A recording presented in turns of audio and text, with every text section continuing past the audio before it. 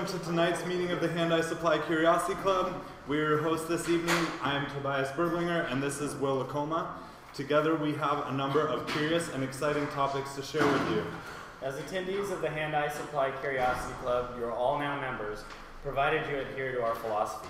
Ex Curiositas Scientia. We pledge to learn without prejudice in pursuit of our mutual goal, perpetual noviceship. We admit that it is impossible to know everything about anything, and thus we remain perpetually curious and perpetually novice. This is our flag and our mascot, Franklin. The lightning bolt represents the receipt of knowledge, the enlightenment of illumination, the resonance of truths understood. It awakens and excites us and makes us hungry for more. And now let's give a warm Curiosity Club welcome to Chana DeWolf of Cryonics Northwest.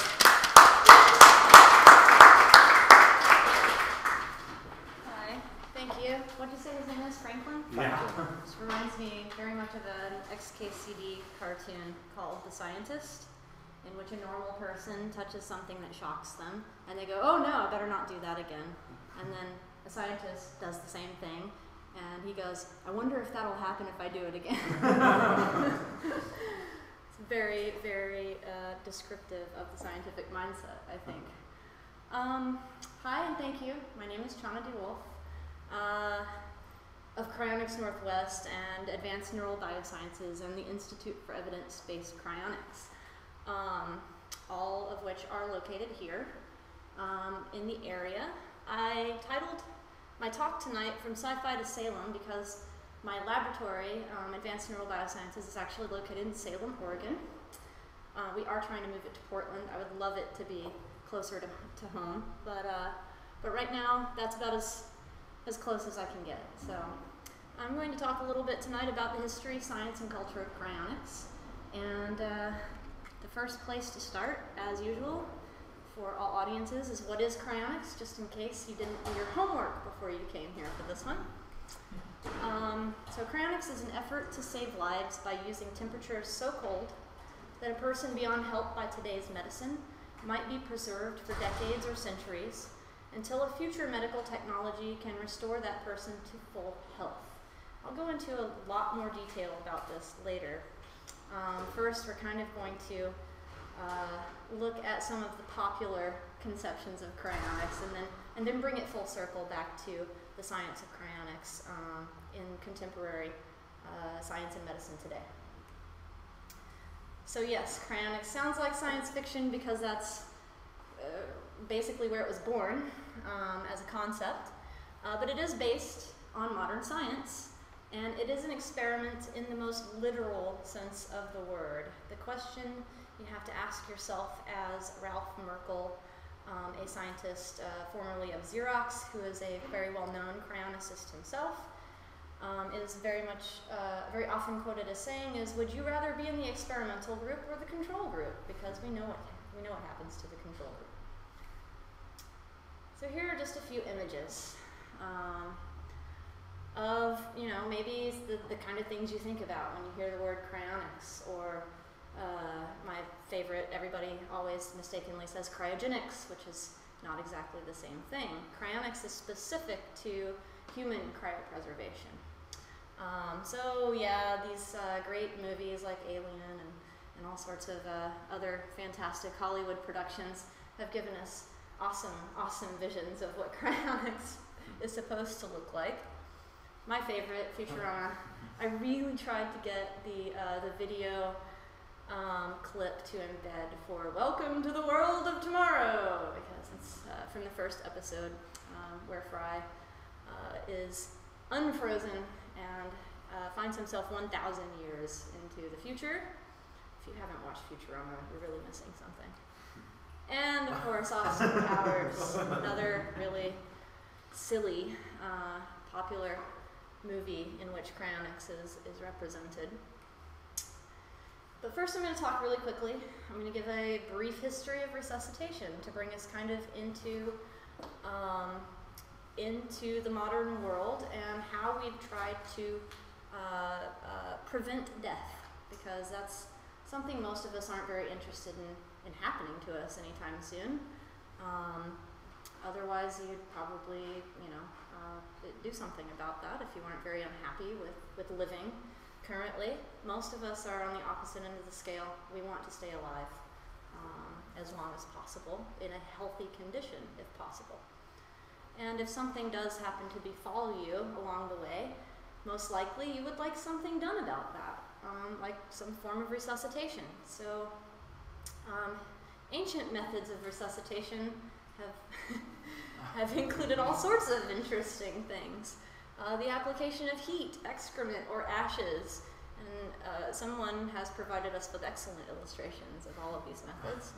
I think these are coals being put on someone's abdominal area.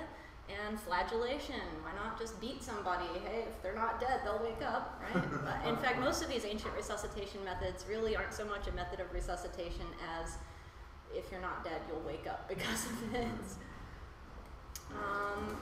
More recent methods, moving into the 16th century, blowing hot air and smoke into the victim's lungs with bellows. Kind of moving in the right direction at this point.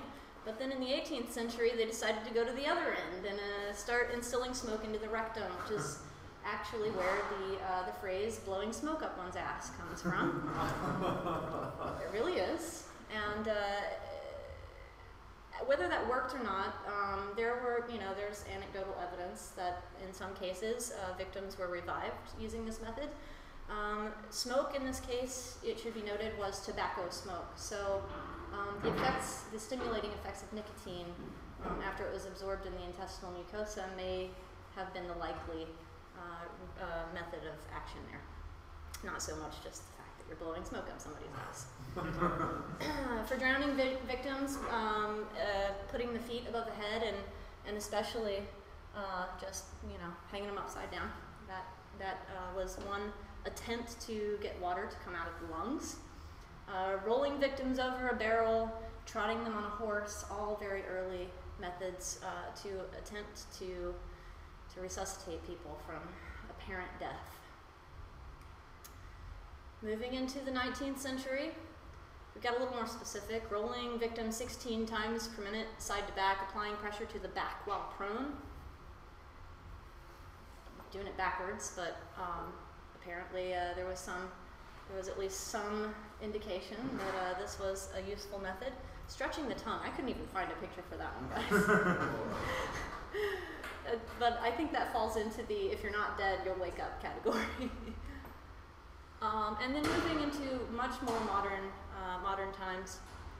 And yeah, even up into very, very recent history, there just was not a uniform method of resuscitation that was verifiably useful and successful. Even moving into the 50s, we are seeing they're getting closer, but the only thing they can figure out in order to improve circulation after the heart has stopped beating in cardiac arrest was to apply direct cardiac compression by squeezing the heart with the hand through a hole cut in the left side of the victim's chest. And the success rate with that method was still very low. I think even if you got the circulation started, having a hole in your chest wasn't a very good thing for recovery. And then in the 60s, we had a team of scientists who discovered the benefits of closed chest compression in achieving a small amount of artificial circulation. And then, of course, later in 1960, mouth-to-mouth ventilations and chest compressions were combined to create CPR as it's practiced today. And the combination of those two things seem to result in a much higher success rate. These days we're back to, there's always changes if you've ever taken a CPR class more than once and more than a few years apart, you'll probably notice that the number of compressions to breaths changes all the time based on research. And currently we're back to the state in which we're recognizing that keeping blood pressure up by means of compression is far more important than actually ventilating a person. So we're back down to no artificial ventilations and all chest compressions at this point. But the problem here is that if resuscitation isn't possible under all sorts of conditions, what do we do then? I'm assuming that, you know, if you're in a situation in which cardiac arrest has occurred unexpectedly or even possibly expectedly, and you're a lover of life and you want to live, you probably, if CPR doesn't work for you or modern medicine has failed you because of some disease, you might still reach for an answer or reach for some other possible solution.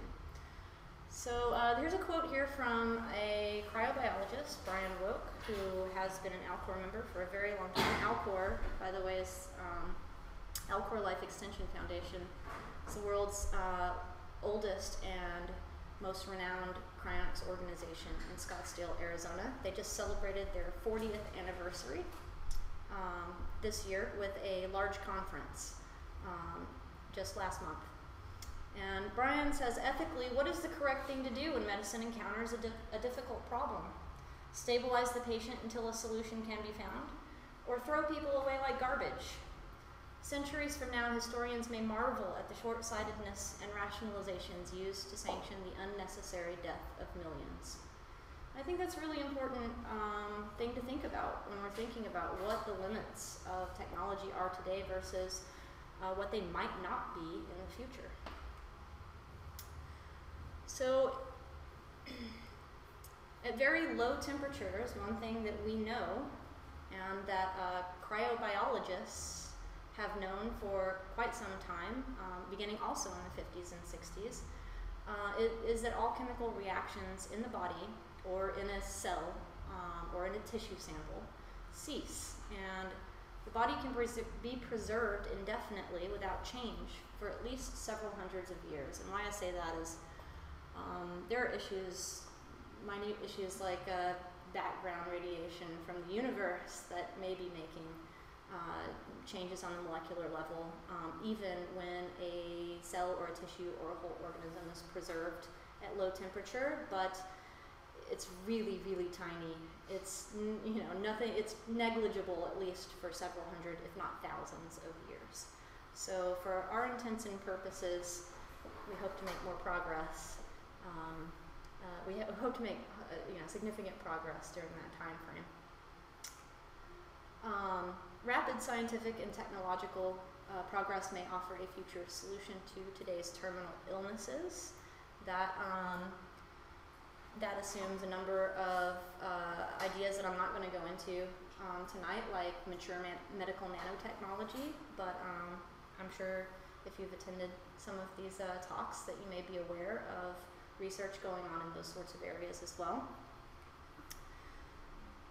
And so, like I said, back full circle, then cryonics then is the use of cryogenic temperatures, very, very low temperatures, to preserve terminally ill patients with the expectation of taking advantage of those future medical treatments.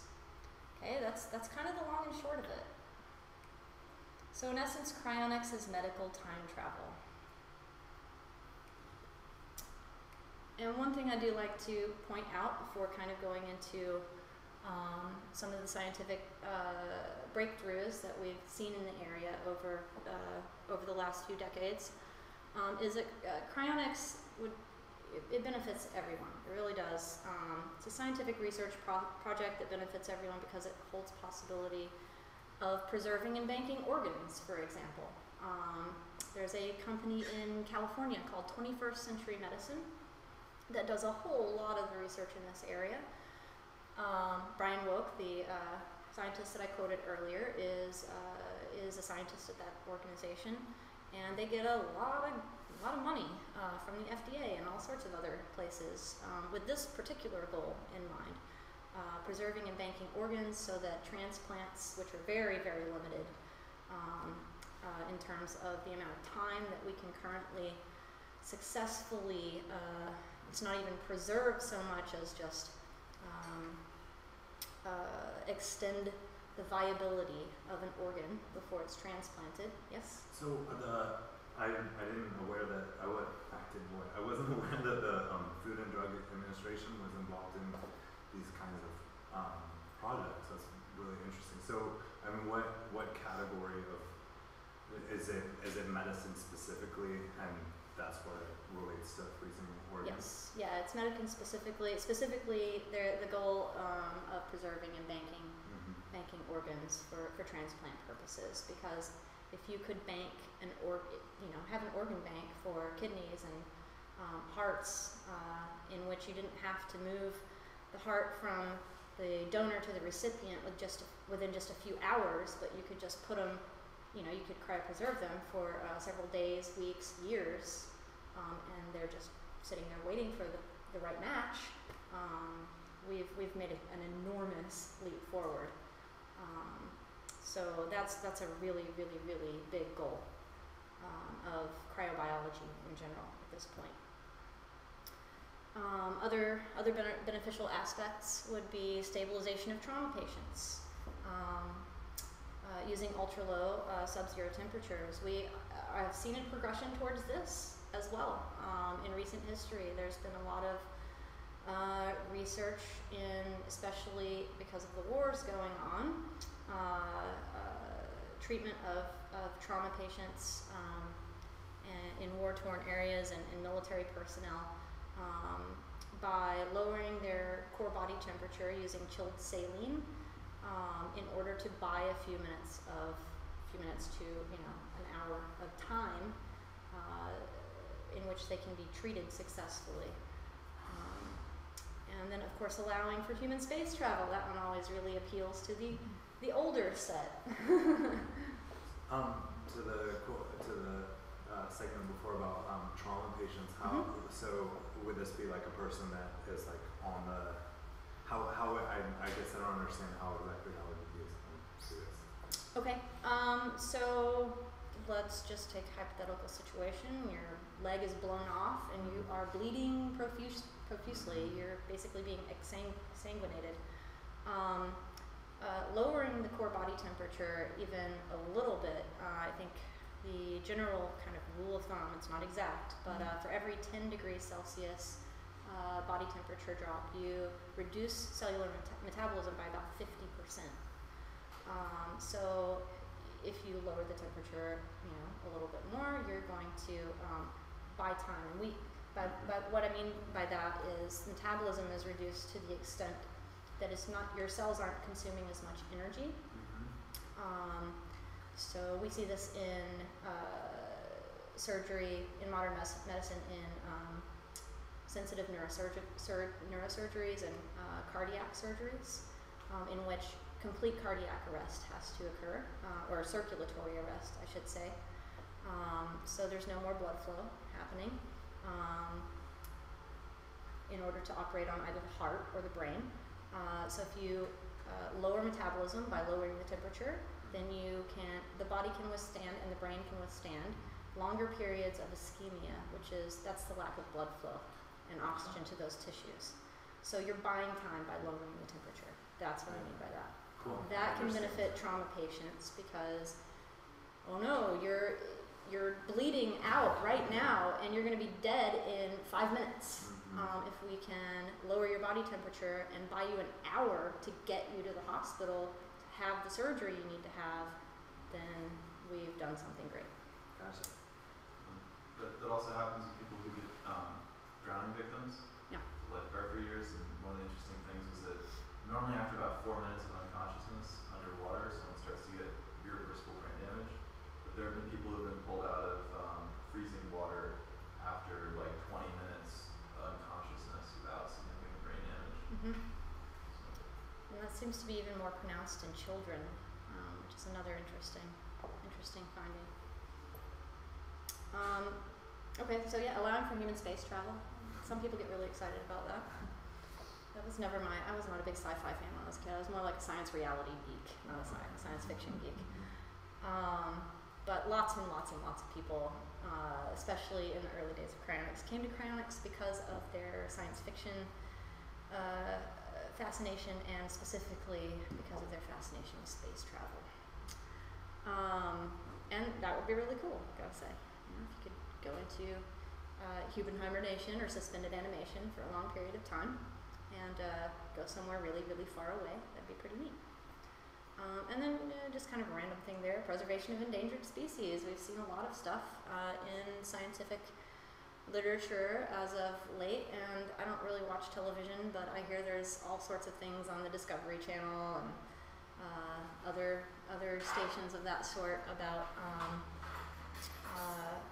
reviving endangered species, and in particular woolly mammoths, because they have been so well preserved by low temperatures, are a common subject of this particular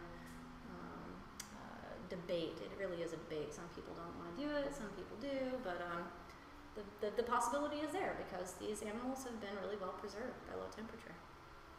And we could do that with animals that that are endangered now as well. But most importantly, at least to me, it's kind of, the overarching thing for me is that cryonics would save lives and greatly expand the human lifespan. That's what it's all about for the vast majority of cryonicists, and specifically for people who invest a lot of their time into researching and advocating cryonics.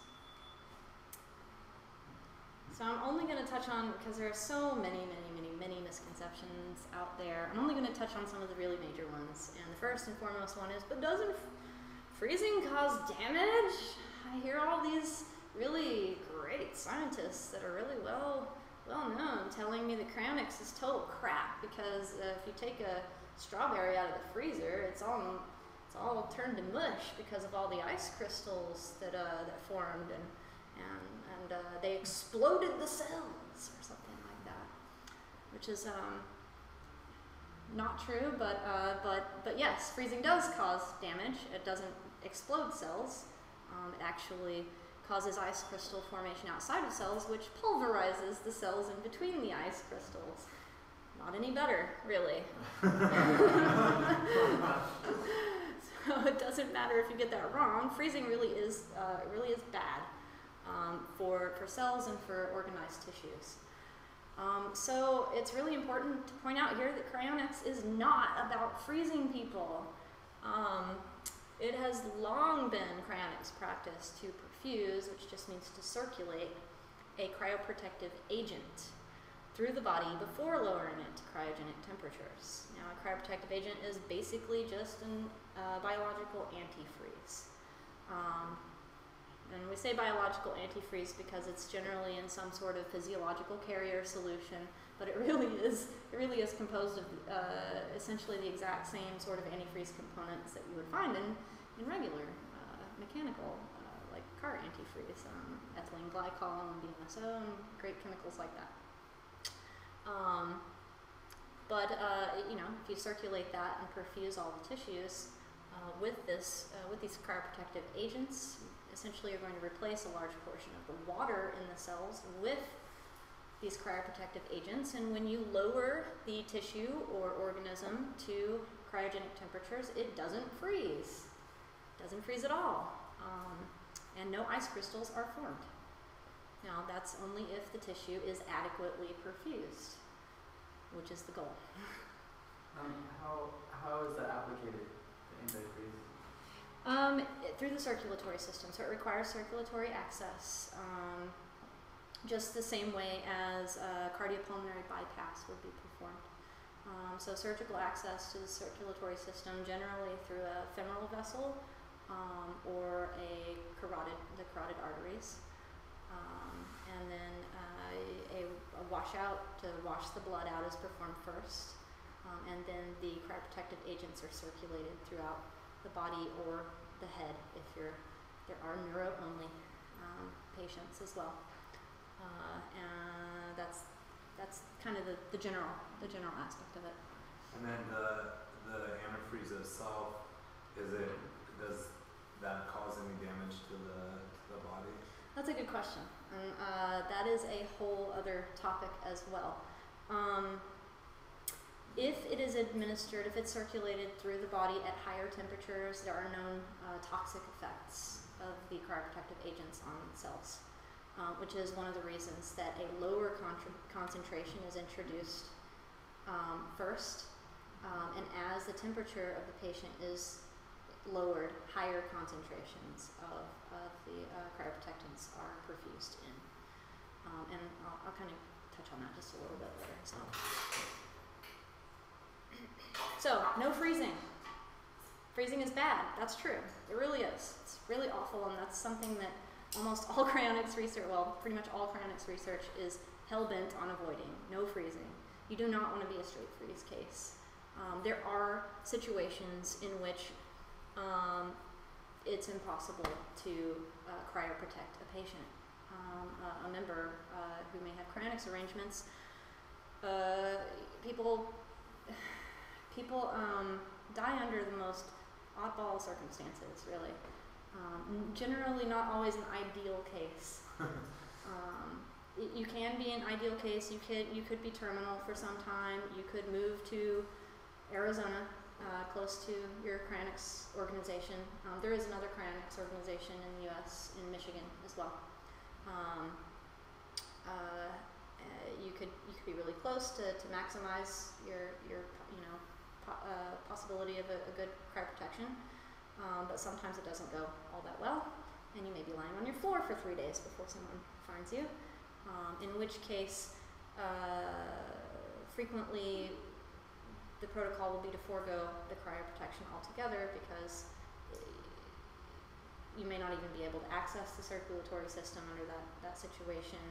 And a lot of the research that's been done, including in my lab, has shown that there's not adequate perfusion of cryoprotectants into the brain or any tissue, honestly, at that point. You get real severe perfusion impairment after many, many hours of ischemia. And you may be getting to this, but how about removing the perfusion and when you're reviving someone is it the same way that it goes in, or is it like a transfusion? Get there in just a second. Okay. We don't do any of that yet, but we not with whole patients anyway. But I will talk about some of the kidney work that's been done at 21st Century Medicine. So if freezing causes damage, then how would we be able to revive woolly mammoths, for example? Well, we're not reviving the actual mammoth. The DNA. Oh, using the DNA. Yeah, when we're talking about that kind of preservation, they're talking about using the DNA to make a clone, and DNA is a lot smaller than cells. So there's a lot of DNA that's still preserved under those conditions. It's not damaged by ice crystals. Okay, so what happens when you replace a vast majority, 60% or more of the water in cells or tissues with cryoprotective agent, and then lower the temperature really significantly below the glass transition temperature, is something called vitrification. You may have heard this if you have had any involvement in glass, or you know anything about glass. Essentially, when you lower that tissue that has so much cryoprotective agent in it, past a temperature known as the glass transition temperature, it essentially becomes a glass-like solid. There are no ice crystals, but it is a very glass-like solid, capable of basically perfect preservation, which we'll look at here in just a second as well. So, in fact, cryonics has greatly benefited already from current scientific progress in the form of vitrification, as before this technology was introduced. There were other cryoprotective agents. We were using more primitive cryoprotective agents like glycerol that weren't capable of full vitrification below the glass transition temperature. There was still freezing happening in certain pockets of tissues and things like that. So that cryopreservation technology allows for tissues to be lowered to cryogenic temperatures without freezing. And then reversible vitrification with good viability has been demonstrated in the kidney, and structural preservation of the brain is nearly perfect. So we'll look a little bit at that. Here's a frozen kidney. This is an image from 21st Century Medicine. They are the leaders in cryobiology in general. and vitrification technology in particular. Alcor licenses, they license a number of vitrification solutions to Alcor for human cryopreservation cases. They're the guys, like I said, who are also doing a lot of this mainstream research into organ banking, etc. So they picked kind of one of the hardest organs in the body to successfully cryopreserve and then reverse the cryopreservation and re-implant back into the animal in order to see if it functions. The kidney. Kidney is actually extremely complex. It's very similar to the brain in a lot of ways in that it has cellular organization, including a cortex, just like the brain does, and a subcortex and a medulla, things like that. So there's a lot of different things going on in the kidney that, and tons of different types of cells to support all of those different functions that all have to be successfully well preserved and then reverse the cryopreservation, re-implant the kidney. In this case, it's in a rabbit, in order for it to function and for us to evaluate whether this vitrification was successful. And that's exactly what they've done.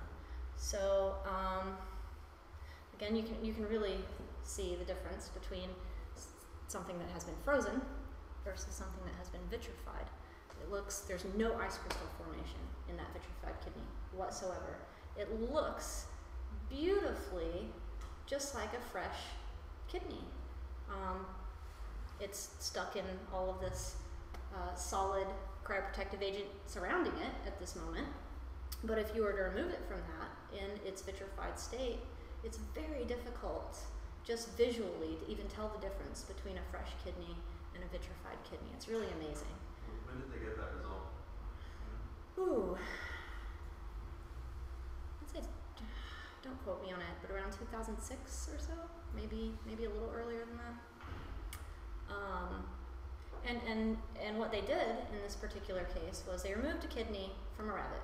They vitrified it. They, perfused all of these cryoprotective agents in, lowered the temperature while they were increasing the concentration. Once they reached what we call C&V, concentration necessary to vitrify, they lowered the temperature all the way to the glass transition temperature, which is about minus 130 degrees Celsius.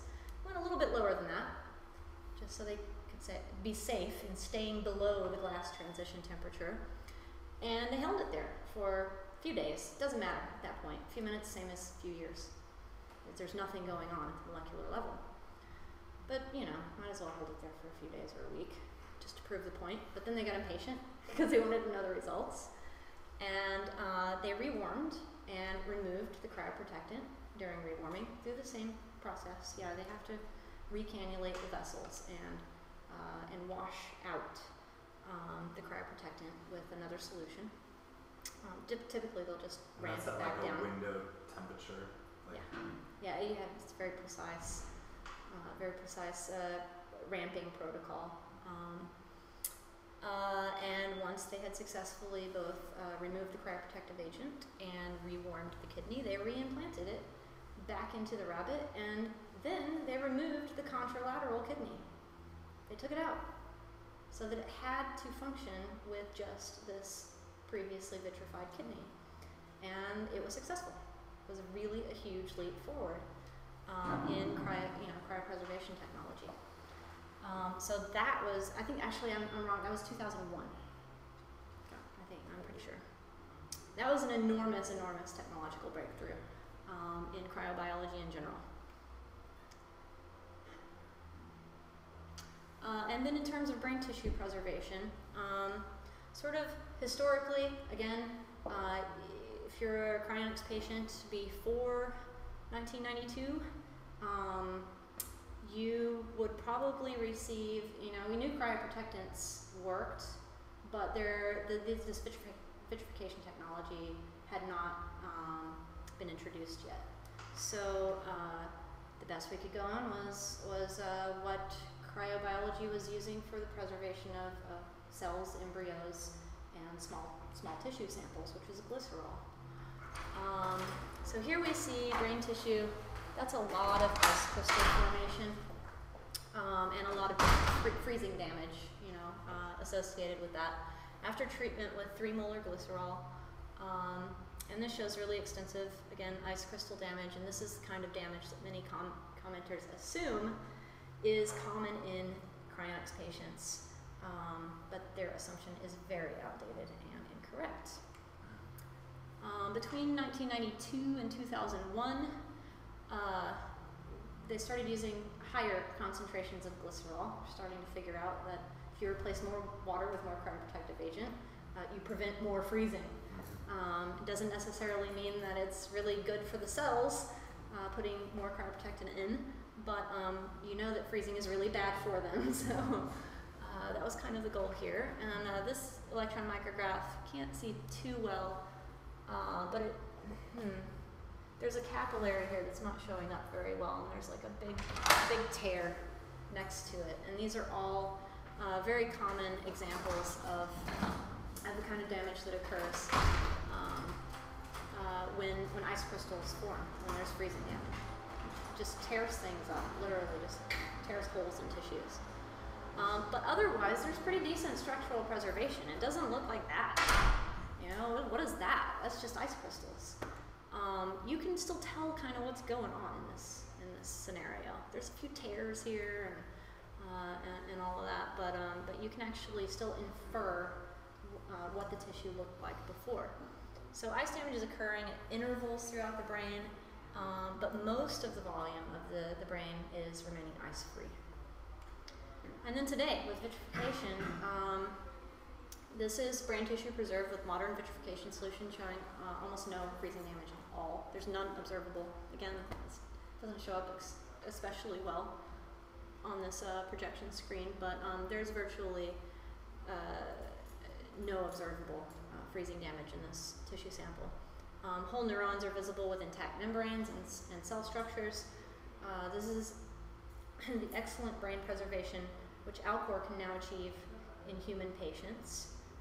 And most experts who complain about damage caused by cryonics procedures are unaware that such preservation is possible, because they haven't even bothered to update their knowledge since they first heard about cryonics in 1970.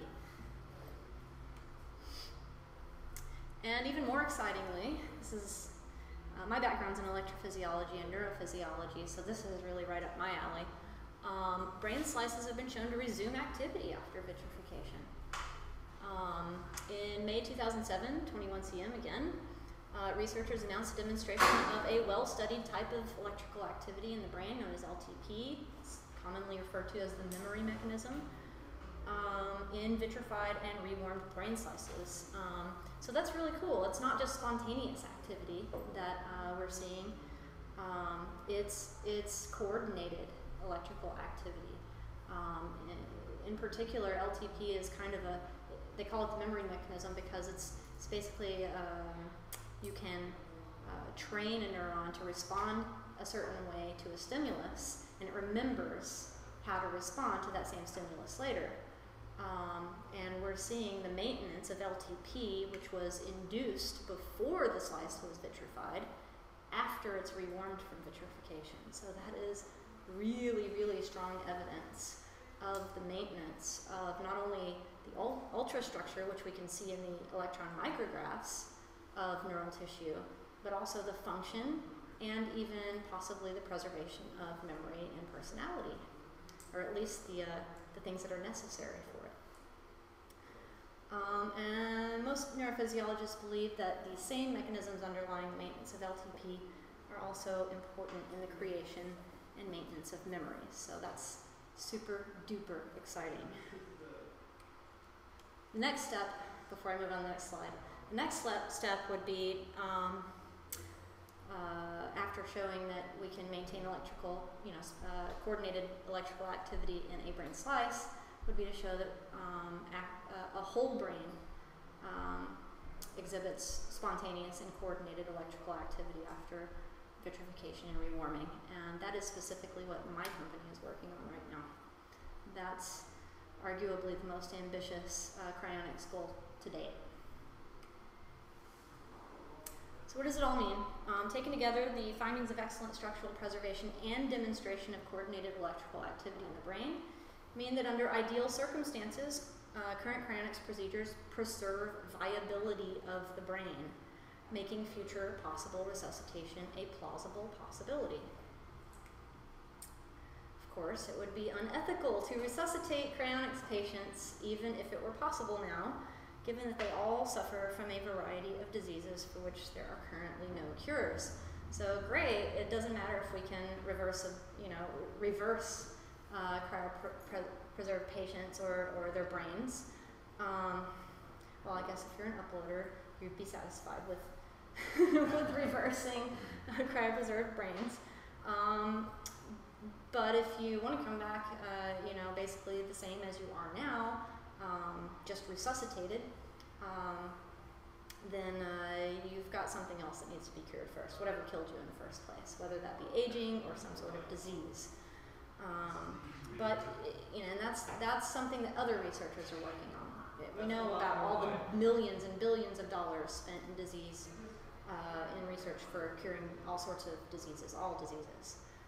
And now aging research is getting, and rejuvenation research is getting much more popular in the scientific mainstream, and much better funded recently as well. And those things all go hand in hand with cryonics, because cryonics provides these patients the means to reach a time when those cures are likely to become available. So, the fun part of the talk. Why is cryonics so unpopular? I spent a lot of time thinking about this. My husband, with whom I work and whom I met at a cryonics conference in 2006, he works full-time in the field of cryonics. He writes a cryonics blog, among other kinds of blogs, and we try not to talk about cryonics constantly because that would get really boring, but we do talk about this topic quite a bit, because after 40 years, there are still fewer than 2,000 cryonics members in the world. And actually, I'm really excited to say that number, 2,000, wow.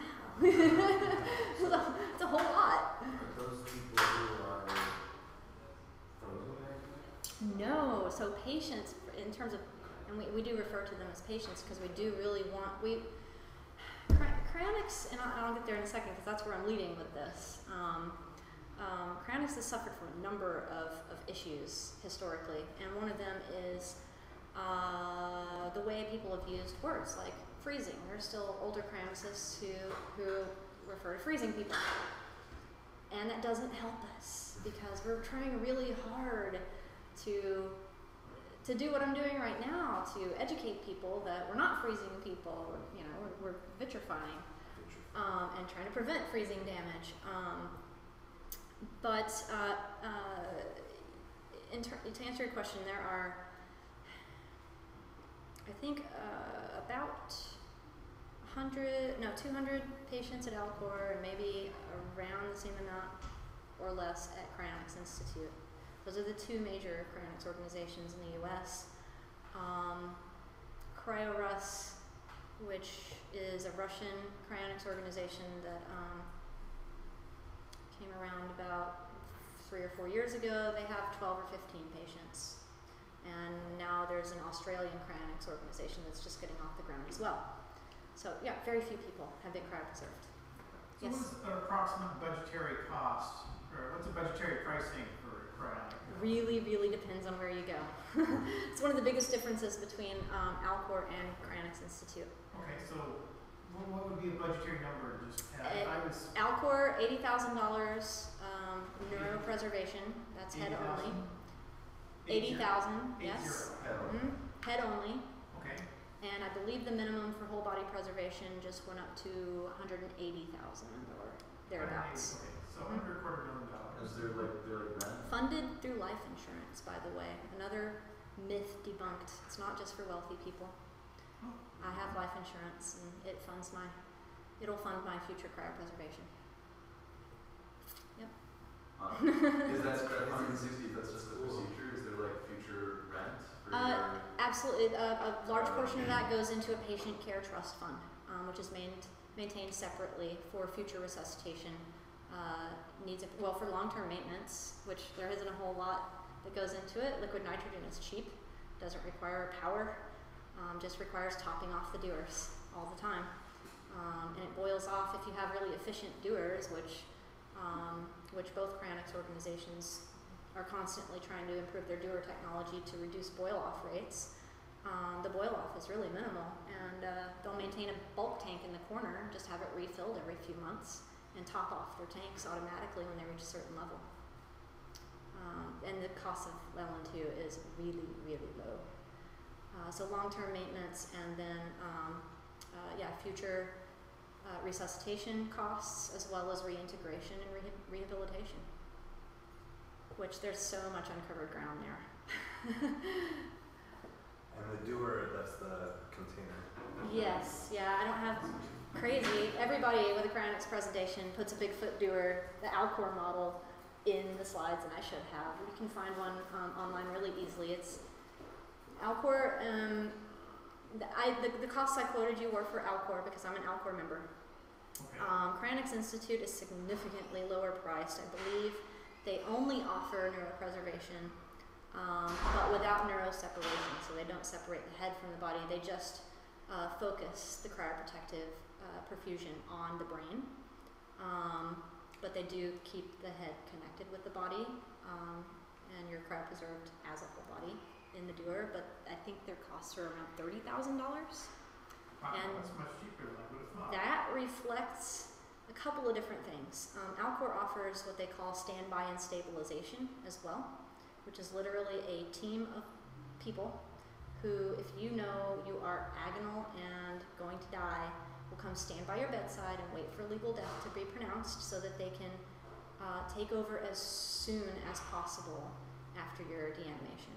That really, really increases your chances of a much, much better perfusion and cryopreservation, because you're not suffering all of that ischemic damage due to the lack of blood flow and oxygen to your tissues at a high temperature. So they'll just be right there, and as soon as you're pronounced, they start cooling. They administer medications to support blood pressure, neuroprotectants to also help mitigate damage due to ischemia, volume expanders to help keep your blood pressure up as well, and chest compressions to basically the whole goal of stabilization is to keep all your tissues viable, and your brain in particular viable, en route to a surgical, either a mobile surgical suite or the operating room at Alcor prior to your cryopreservation. You want to be your brain needs to be as viable as possible. Is Oregon's legal environment around like doctor-assisted suicide, like at all? Can I get back to that one? Can I get back to that one? Yeah. It's really unpopular. Yeah. Why is cryonics so unpopular? A few different explanations. Saul Kent, who is a longtime cryonicist and a very successful businessman who funds a lot of cryonics efforts, to this day, wrote back in 1999 an essay called "The Failure of the Cryonics Movement." Very, very sensational title. And he argued that one of the biggest hangups is that nobody thinks it'll work. Honestly, if that were the case, the technological breakthroughs that have happened over the past couple of decades in particular with vitrification, these breakthroughs should strengthen the case that cryonics will work, and you should see more and more people signing up because of that, and that hasn't been the case. The statement that millions of people hold view that cannot be falsified, but the view that cryonics will work also cannot be falsified. Eventually it can be. I mean, right, without like actually waking a rat up. Well, yes and no. We can falsify it through increasing incremental steps towards success. So some of the things that I outlined today, good ultrastructural preservation, maintenance of spontaneous and coordinated electrical activity, all of those things are bringing us closer and closer to proving that cryonics can work. We're not there yet. Nobody said cryonics works or will work, but we're incrementally moving our way towards being able to say that. There's tons and tons of other views that you can't even incrementally make your way towards saying that they're right or even anywhere near possible. So for these a couple reasons like this, I really don't think that that's a really good argument about why cryonics is so unpopular. Yeah, there are plenty of people who think it's crazy and it will never work, but there are plenty of people who do, and they still won't do it. Another argument might be cryonics organizations don't do a very good job of explaining the technical feasibility of cryonics, and where that might be true to an extent, although if you've ever visited Alcor's website, I think they do a fantastic job. I would say that if making cryonics arrangements is appealing, there would be no shortage of other people repackaging that message and relaying it to others. And we don't see that, except for me, and a couple other people. But you don't see people going around in droves trying to find different ways to talk about cryonics to others. People don't want to reflect on their own mortality. There's probably a bit of truth to that one. Especially for younger people, we definitely see a lot more last-minute cases, or people who are very old and finally have started thinking about their mortality and the fact that they don't want to die, or they want to continue living, and the possibility of future medicine might give them rejuvenation at some point, and they're looking for a way to reach that. But it's something that doesn't really happen a lot before people get to that point. So I think there is a little bit of truth to that. And a solution to that, though, is to prevent cryonics as a form of long-term critical care medicine, kind of circumventing the whole death part, not as the science of freezing dead people. And that, in particular, I think, would be helpful because it would stress the fact that human cryopreservation is a logical extension of conventional medicine, which I think is hugely important, and that cryonics has not done well at all historically, but they're trying very hard to now. And it minimizes religious objections. You get a lot of religious objections to cryonics that don't make any sense. Are you religiously objecting to CPR or cardiopulmonary bypass? No. But people will, reject cryonics on religious grounds because they see it as raising the dead, or you're trying to be immortal, or you're playing God. And if we present it more as just a form of critical care medicine, we can circumvent those kinds of arguments a little better. And now we're getting even more down to what I think is the issue, which is cryonics implies a potential loss of everything that gives meaning to our existing lives. And I kind of just have a note down here. An important condition for most people to accept cryonics is that they will be restored to good health with everything they know and care for. But such a scenario is most likely to occur if a substantial number of people already have made cryonics arrangements and created an infrastructure to minimize loss and alienation. And that's really hard to do when you start out marginalized. But I think this is basically kind of the end of everything. And we're starting to see a change there. But I want to talk really briefly about historically what the differences are. So, historical cryonicist demographics. Anybody want to guess? Old white man. Like that. Not so much old, but Rich. single male computer scientists. People who are very rational, very interested in information preservation, and view their brains and personalities and everything associated with that as just a computer that needs to be preserved in some fashion and brought back to crunch data at a later date. A whole lot of early cryonicists fit this profile.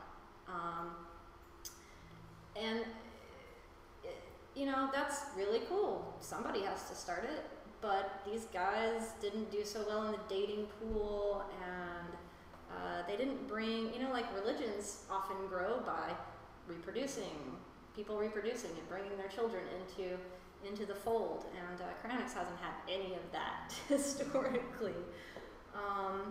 On top of that, these guys, even when they did get married, frequently faced other issues, which I'll get to in just a minute, in terms of trying to bring their partners into cryonics. However, I will say, this is really changing. This has really changed a lot just over the last 10 or 15 years. We see whole families signing up. And honestly, I think that really has to do with some of the other things I talked about earlier, changing the way we're presenting cryonics to people in general. There were a number of controversial cases in the history of cryonics as well, and at least one very unfortunate incident. Some of these you may not have ever heard of, but the Dora Kent case, Ted Williams, the famous baseball player, lots of media surrounding that one, huge family family arguments, family disputes going on surrounding whether or not someone wishes to be cryopreserved. In this case, in Ted Williams' case, that was the controversy. And generally, that's not a question because there's tons of paperwork involved in making cryonics arrangements, and we very, very much encourage people to make their wishes known to their friends, you know, at least immediate friends and family members, to kind of avoid those situations. But especially where life insurance, which does fund cryonics, is involved, people get kind of crazy over the fact that your money is going to some, you know, supposedly crackpot idea instead of to me. And people will get really vicious and fight over that, and they will do crazy things. Including trying to prevent your cryopreservation wishes altogether. And the Chatsworth incident, which I believe there's actually a movie being made of. This was featured on This American Life, I think, on NPR not too long ago. Really, really unfortunate, very early 70s, early cryonics company that did not maintain their patients, and all thawed. It was really horrible situation. How many people thought? Oh man, I'd have to look that up. I mean, it wasn't like, it was really early, right? We'll And it was probably like 10, 15 people, but yeah, this really leaves a bad taste in people's mouth. Duh. But they were frozen in the pre-92 approach, right? Yes, yeah, they were cryopreserved first, but they weren't maintained. The organization in question did not really take care of their patients at all. They collected the money. With patients that were frozen that early and before they had perfected the vitrification process, are there do people talk about sort of ethical concerns of bringing people back that may have experienced like severe brain damage or organ damage of any sort? Absolutely, yeah. There is a general kind of consensus that as cryopreservation technologies improve, your chances of being resuscitated are greater. That may or may not be true. I mean, we don't know what the capabilities of mature nanotechnology will be in terms of repairing that kind of damage, and ultimately it comes down to what you can infer from what was preserved, and we just don't know. We just don't know what the answer to that is at this point. But some people would say it doesn't pay to be a pioneer in cryonics. Yes. So one thing that I thought about was, and it's partly it has to do with, like, I guess it was the Chatsworth incident, but the financial security of the company that's in charge of keeping these patients in the state they're supposed to be, or that they paid for, and things like maybe, is this company on the stock market? Could it fluctuate? Could there be, all sorts of variables? Chatsworth incident was this company set up and they decided it would be a really good idea to have family members continue to make payments towards the patient's maintenance. Well, you don't have to get very far down the line or even very far forward in time before somebody's like, I want that $180 a month, you know? Like, it just doesn't make any, it's just not smart. I wouldn't say it doesn't make any sense, but it's not a smart move, and that is exactly how that went downhill really fast. Yeah. Alcor set up the patient care trust that I mentioned earlier, and with that very thing in mind, it's set up as its own company, separate from Alcor itself. So even if Alcor goes under and they can't ever cryopreserve another patient, the money exists in that trust to take care of the patients who are already there in perpetuity. So I think that was, there's so much to consider in actually, especially a long-standing, successful cryonics operation. And it gets really complicated really fast, but yeah, you can pretty much learn from the real duh cases pretty fast. I have to go in just a moment, but I'd like to ask one more monetary question, Sure. economic question. There's research, you're doing research, obviously your lab and many others. You mentioned that some funding is coming from the FDA. Do you have just a ballpark? Not from my lab. I'm just curious, where the funding for the research is coming from? Is it private? Is it being funded? Where is the? I used to work for scientists, so this is a question I always ask. Cryonics specific research is very hard to get funding for. Our lab is a cryonics research organization. Our research funding has come from both cryonics organizations in the United States for specific research that they want done, as well as organizations associated with them. In particular, Cryonics Institute has a nonprofit, an associated nonprofit organization called the Immortalist Society that, for one thing, prints the Cryonics Institute magazine, and for another, funds research when and where it can. It's really So a small. foundation that's taking charitable contributions. Right, and then more recently we have gotten some directed grants from Life Extension Foundation, which is a large vitamin company in Florida, owned by two very wealthy cryonicists. So that Saul Kent, the guy I mentioned earlier who wrote The Failure of Cryonics Movement, is one of the owners of that company. They fund, I should say, a lot.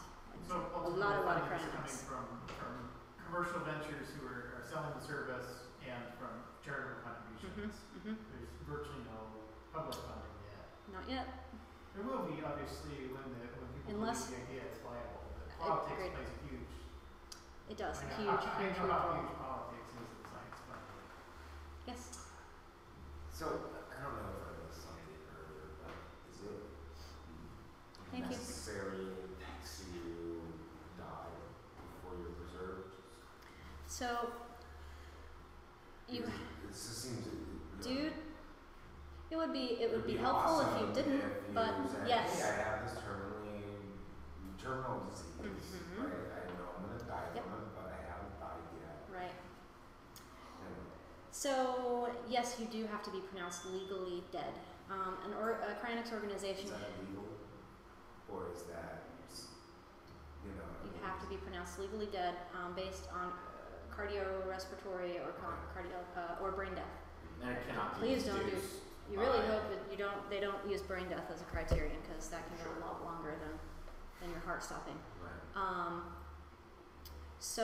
And that's a legal consideration because theoretically cryonics organizations have something to gain from your death, right? So they cannot be seen as hastening that process in any way, shape, or form. But yeah, if you have a terminal disease and say a brain tumor, especially a personality destroying neurodegenerative disease, in which the longer you have this disease, the more of your brain is just being destroyed. It would be very beneficial to the patient if they could be euthanized by cryopreservation. Absolutely. So that is possible, though. Just not legal. Correct. Okay. Yeah, That's pets the better pets way. get better cryopreservations in that sense because we can do that with them. You don't have to wait. You know, you can. Fluffy has got terminal cancer, and you can take them to your cryonics organization, circumvent all that horrible suffering, and euthanize them by cryopreservation, and they receive an excellent preservation as a result. Earlier, I mentioned, would that be possible to do in Oregon though, if you set up a So we don't know. center? That we just had a symposium in July, just down the street from here, called Cryonics and Brain-Threatening Disorders, where we talked a lot about that. There's a reason many reasons my husband and I moved here, but that's one of them. Ultimately, we don't know because nobody's done it. But so the Oregon laws are if you have a terminal diagnosis by two doctors, they can prescribe you a lethal dose of barbiturate for you to take at your choosing. And yeah, that would be fantastic if you're a cryonicist and you did find yourself in that situation, because you would know the time of your death. It could be, you could have people standing by, a doctor to pronounce you immediately, and your standby and stabilization team right there. There is nothing saying that that isn't a possibility here, but there's nobody who's done it so far. So we'll see when the time comes. Some people really kind of want to lobby for making that happen, but I think that draws too much attention to the situation in a negative way first. I'd much rather see somebody who actually just finds himself in that situation and who can take advantage of the law, just do it, and then see what happens. Because I have a feeling if you do it all the right way, nobody's even going to raise their eyebrows. You know. Last but not least, two things. A tendency to link cryonics with other isms, atheism, transhumanism, singularitarianism, if you've never heard that one before. Lots and lots of isms. We find that people in these other subcultures and movements identify with cryonics, and that's great, but then they try to force the two things to be one and the same somehow. And I don't think that does cryonics any favors either, because it really alienates people who don't participate in those things. And in particular, it alienates people of faith, which is totally unnecessary. And then it all brings us back down, though, to these psychological and psychosocial barriers.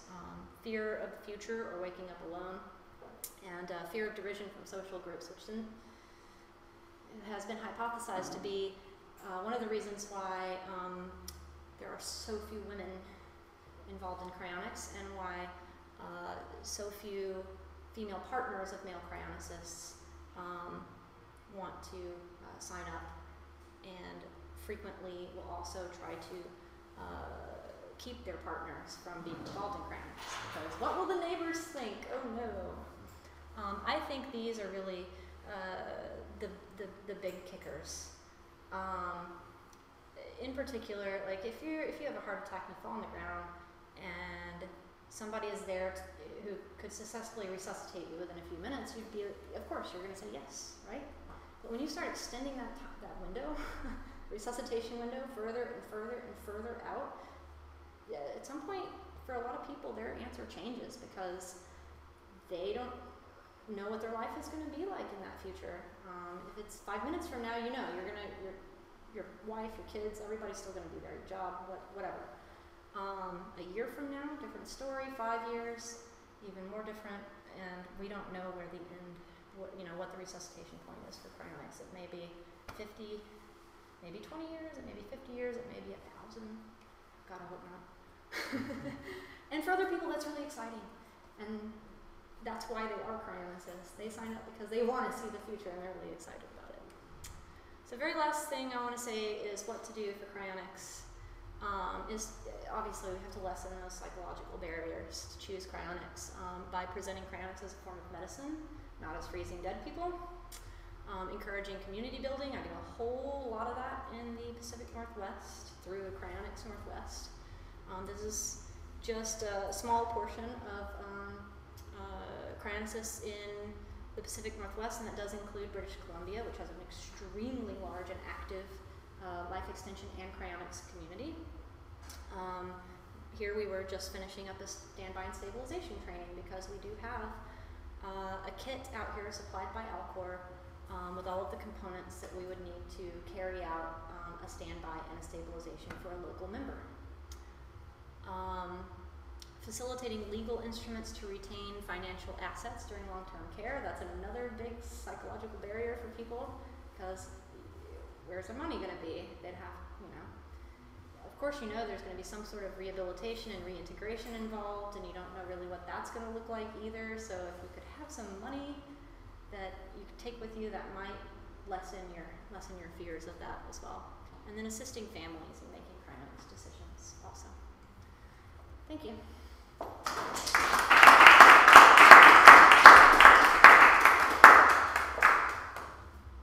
Other questions? Yes? So, have you taken, what was the topic that says, has somebody been vitrified and then Resuscitated? been No. resuscitated? Mm-mm. Has a body? Has a Like, what? rabbit?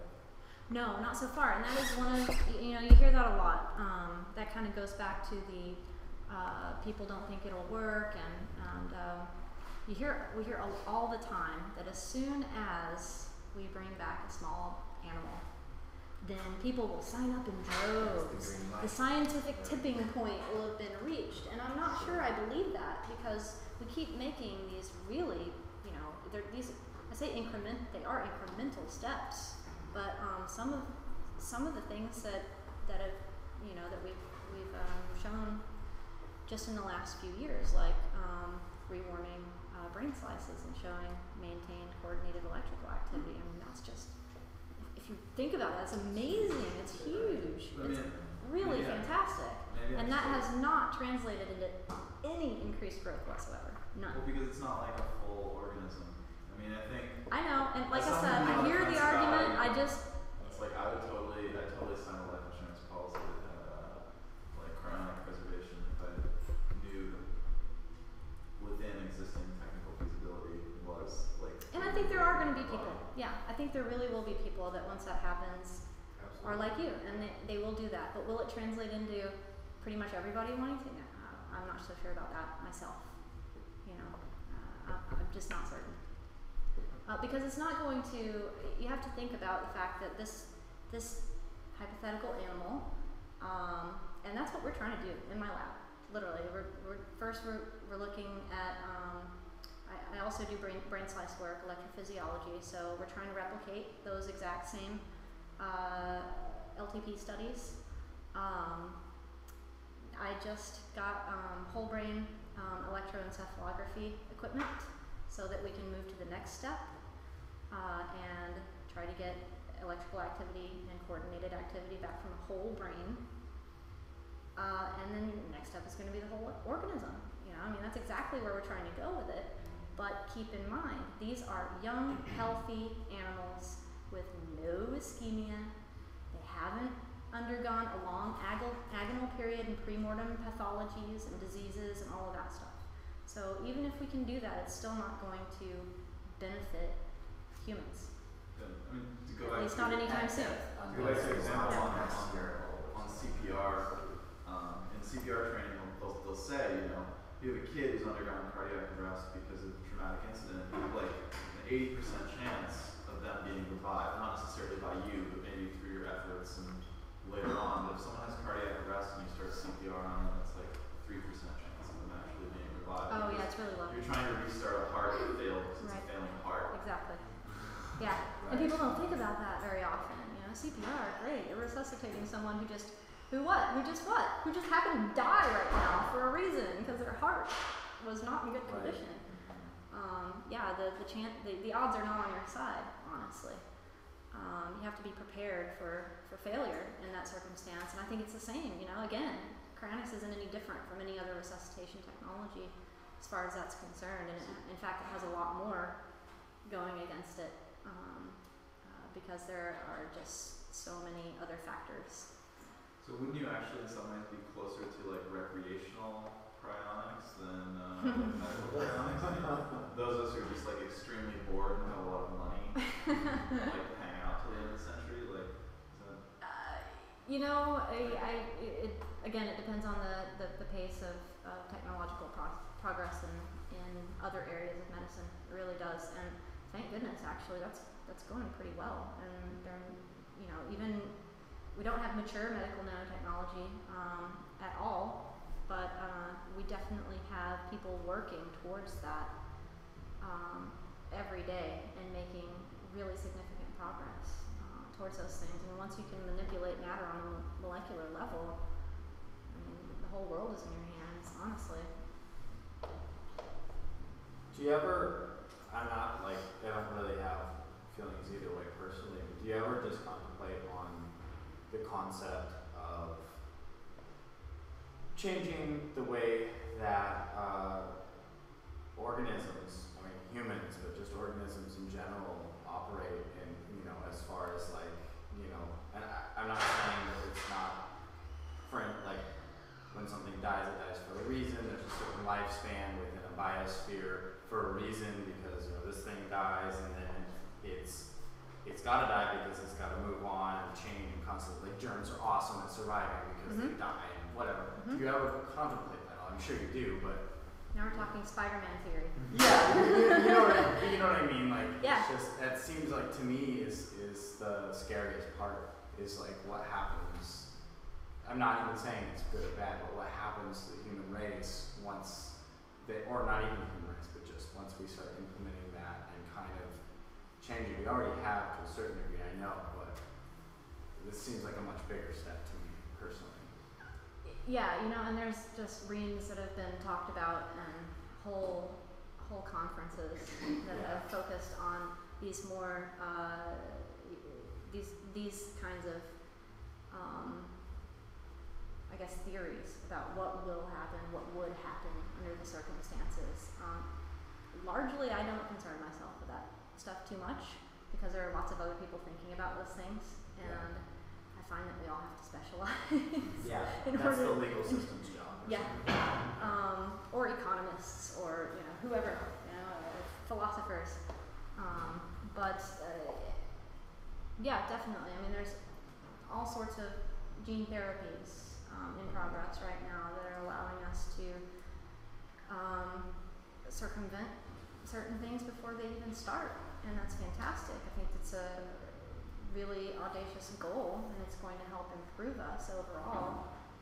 And I think that's also why cryonics gets really, really easily associated with transhumanism, because we're overcoming a human, not just human, but, you know, in this sense, a human limitation, or we're trying to, at least. So for a lot of people, cryonics just seems like a natural extension of transhumanism. Yeah, you know, I think there's a lot that goes into that makes a lot of people uncomfortable. And again, it boils down to make some people uncomfortable and make some people really excited. So it's really, it's a touchy subject for a lot of people. If I wanted to invest in your company, could I? Yeah.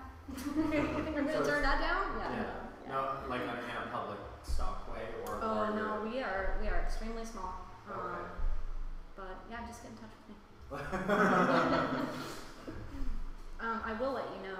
We have had a number of people who do want to invest, publicly that way. Yeah. So it's something that we're aiming towards letting people do in the near future. Yeah. I think another social force that you have working against you is the view of this as a selfish act in a couple of different ways. Like, for instance, if I'm not sure it's going to work, and I think, okay, if something happens to me and I know for sure that someone could benefit from having some of my organs, then I would probably be more likely to do that and to say, well, maybe or maybe not, this will work for me in the future. I think that, you know, as things get better and you can show better that it works, then that will mitigate that to a certain degree. I thought you were going in a whole nother direction with that. Thank you. Well, there's the other thing is, once you get, when it does work and once you get to the other end, then there's the whole overpopulation Yes, okay, People that's say exactly it's- where I thought you were going And with other that. people That's say- usually where the selfish argument Yes, goes. people say, come on, it's time for you to die. Uh-huh. You know, you've had your turn. Right. And I'm not saying those are my views, but I think that is a very strong thing. working Right, and against. again, there are whole conferences in which these are, you know, presentations, and people talk endlessly. I get really frustrated with it, honestly, because I don't think it's something we can really know until it happens. I tend to be a really experiential person in that sense. In a lot of ways, I don't like hypothesizing about certain things, Yeah.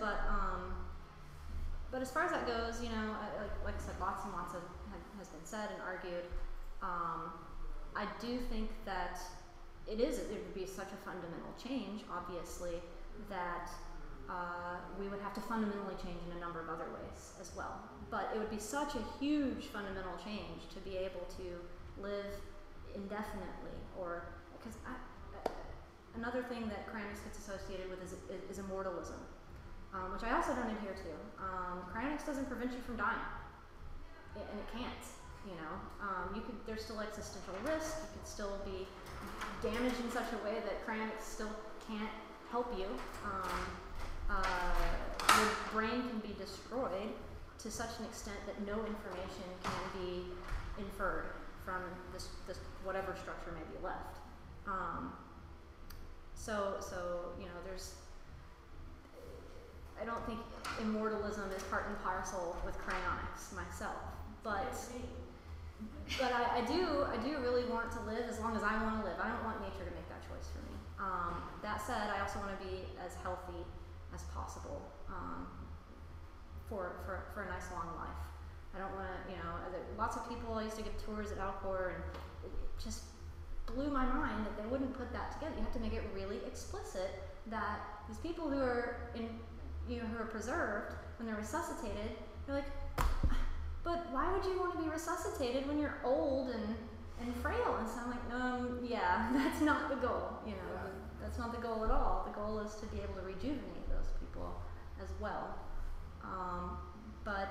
Yeah, there's I think a really, really overarching, I think you're right, view that cryonicists and anybody who wants to live longer than nature has predefined for us is selfish. Which doesn't make sense because that window has already increased and nobody has had any problems with it, right? Right. And I think that idea of saying that this is normal medical treatment, would go a long way. Yeah, I do too. And I think we've, you know, past 10 years or so has seen a real change in how we talk about cryonics, how we present cryonics to others. And it's almost like we spend so much time being so conscientious about the words you choose and the way that you talk to people that I'll meet a cryonicist, an old, you know, really old cryonicist who's been participating since the 60s or 70s, and the words they use just great. Oh yeah, we froze somebody, you know, that year, and then we, oh gosh, suspension is a really common one because that was a really great sci-fi term that everybody loved to use, and that's still, you know, technically more correct, etc. But yeah, we're trying to really make it a little more palatable and accessible to not only the general population, but medical doctors, and use the same terminology they use, the exact same, same procedures, and professionalize cryonics too, because I think that had a lot to do with it as well. A lot of, and as it had to be, a lot of early cryonics procedures and preservations were carried out in really suboptimal conditions with old used equipment that was scrounged from hospital dumpsters and things like that. And that's just what you got to do to get started. But now that it's established and there's a lot more members and funding because of that, it's allowed organizations like Alcor and Cryonics Institute to really professionalize in a way that they haven't been able to before. In particular, Alcor now utilizes a company in Florida called Suspended Animation, They do all the standby and stabilizations for Alcor outside of the state of Arizona now, and they have contracted with medical perfusionists on call throughout the United States. Now these guys pump cardiopulmonary bypass cases, you know, for the most part, and they have to receive some hands-on training specific to cryonics, because there are some differences, but the base technology is the same. The equipment is the same. The science behind it is the same. So they're familiar with all these concepts. We use the same terminology, and we use the same equipment, and that really has helped our case a lot, to the extent that we have hospital cooperation in a lot of places. So when there's a patient, you know, who's about to die, instead of the cryonics organization being ostracized and told to get the hell out, the hospital staff and administrators work hand in hand with them to ensure that the patient's wishes are carried out, and that stabilization can start on site, even immediately after legal pronouncement, rather than, okay, there's legal pronouncement, now you have to put a tarp over the person and wheel them through Timbuktu, way away from everybody else, you know, and it takes 10 minutes for you to even get that person into a place where you can start procedures. So we've seen a lot of changes there in recent history as well. There was a lot of talk several years ago about some mice that were suspended With in hydrogen sulfide. low metabolism and hydrogen sulfide. Yeah. And I was wondering if that research has continued, if you know more about the current state of hydrogen sulfide. I will briefly answer that by saying that there is an entire article on our blog about it. Okay. And it very briefly, in general, those results don't translate to larger organisms. Okay. Probably having to do with the fact that energy metabolism in small organisms versus larger organisms is very different. The question I have is, is there any like biomimicry going on for the antifreeze compounds? Like, are people investigating frog antifreezes or the ones that are used by like Arctic ground squirrels? Yeah, there's actually cryobiologists who are interested in vitrification solutions, which basically is Brian Wilk and Greg Fay at 21st Century Medicine. They spend a lot of time. Brian Wilk's a biophysicist, and Greg's a cryobiologist, and together they make an amazing team. And if you have someone like a biophysicist on your team looking at cryoprotectants, that person can know things like, well, if we take this hydroxyl group and remove it and substitute it with this, then we'll see an increase in viscosity of X% under these conditions, and it allows him to model and extrapolate a lot of things, and to try a lot of new things. And he does base a lot of that based on research on those kinds of organisms. That we're fascinated, absolutely fascinated by mammals in particular, but any kind of organism that already has a successful method of cryopreservation going on as a means of extending its life or hibernating or whatever. Do you have any hibernating surviving harsh conditions, you name it.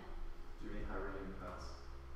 I'm sorry? Do you have any pets that hibernate? Do I have any pets that hibernate? Personally? Yeah. No. I have 2 dogs. And they sometimes wish they could hibernate, I'm sure. They don't. Does your patient trust that you were talking about, does it include like a educational and like social reintegration once resuscitation? So that's the general idea. I don't think it's very well defined so far, because for the most part, cryonics has been really focused on what it can do now to preserve people. But definitely that is the kind of general idea behind the patient care trust. Rehabilitation, reintegration, education, job skills, all of that. Whatever it takes to make you a happy, healthy, functioning human being in future society. Maybe therapy. Quite possibly therapy. And Alcor actually just introduced a model revocable trust that can be used by individual members to keep their personal funds in perpetuity while they're preserved as well. Something that you take the model and you can take it to your attorney or estate planner or whatever and change it to suit your particular circumstances. But it's based on a number of trusts that have been set up by wealthy cryonicists over the years. But we found that a number of other people were obviously wondering the same thing. Well, can I take my funds with me, my assets with me, so that I have them available? Because a lot of people are of course thinking at the rate of at the pace of rate of current technological advances, we could be seeing mature nanotechnology and rejuvenation and resuscitation from cryonics all within the next 40 or 50 years or so. That's really not very far away. And I kind of want your things. I'm going to have my pets with me, so. And my husband. All right, well, thanks everyone for coming. Let's give another round of applause.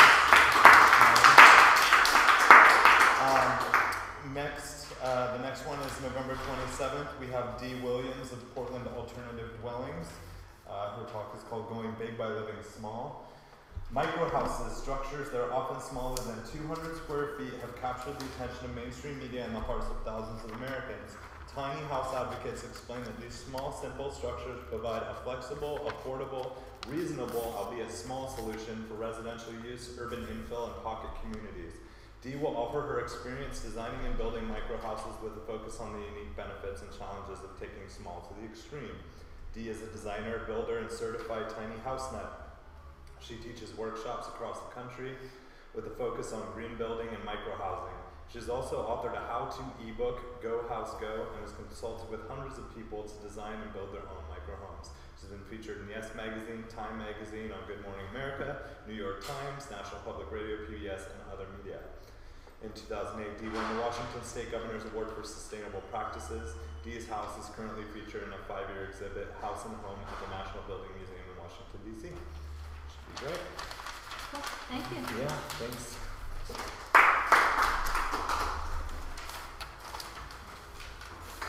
I love all the questions too. Those are great.